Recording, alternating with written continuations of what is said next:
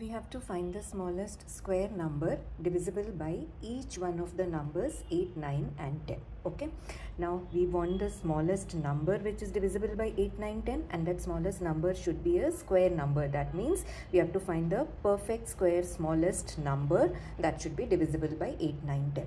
Now first of all we will find the LCM of 8, 9, 10, because when we find the LCM of 8, 9, 10, LCM means that will be the smallest number which will be exactly divisible by 8, 9, 10. So यहाँ पे by division method मैंने 8, 9, 10 का LCM already find किया है. So I've done the prime factorization. So LCM of 8, 9, 10 will be 2 into 2 into 2 into 3 into 3 into 5, which is 360.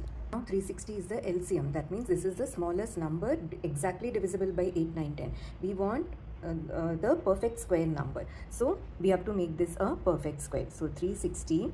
Now as we can see, the prime factor 2 and 5 does not occur in pairs. बाकी सब pairs में है. 2 and 5 does not occur in pairs. So to make this a perfect square, we have to multiply this by 2 into 5. So 360 into 10, 3600. So this is the required smallest perfect square number which is exactly divisible by 8, 9 and 10.